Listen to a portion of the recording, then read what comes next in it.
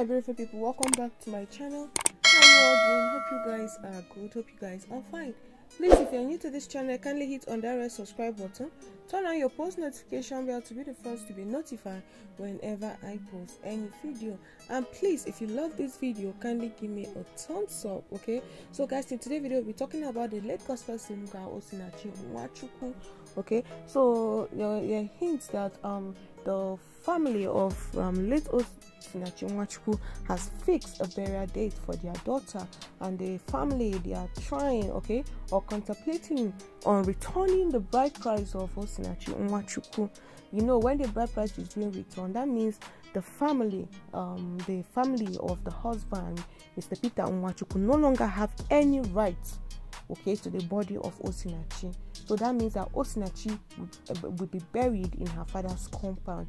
So we are hearing hints that they want to bury their daughter in her father's compound, okay, and that's why they are contemplating whether to return Peter Nwachukwu bride price. So it says osinachi, okay, family of Ekwueme singer reportedly fixed burial dates, okay, hint on returning bride price.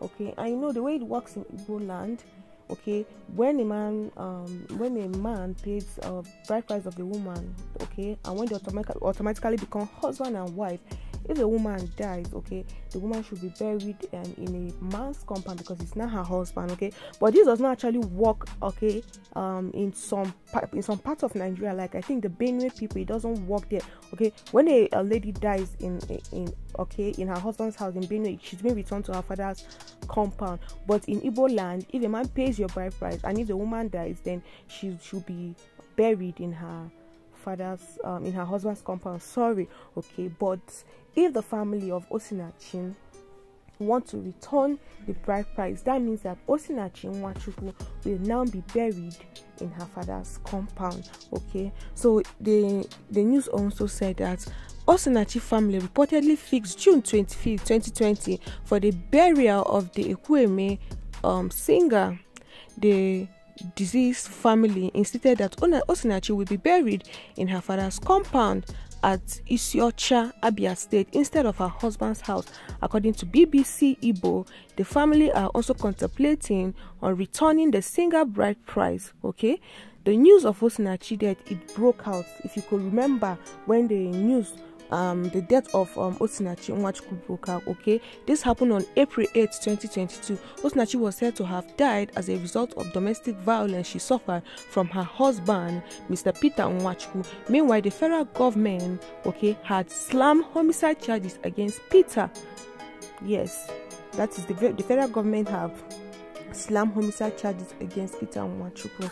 Yes, so Peter, he will now be taken to court, so for final judgment, to know, and so that investigation will be made to know if he's responsible for the death of his wife, okay.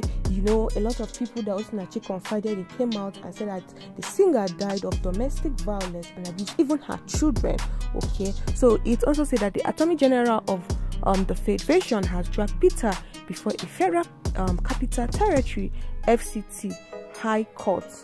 So this is where it will be known if Peter Nwachukwu actually killed his wife or not. But with the rumors that is going on, it shows that he did so, okay.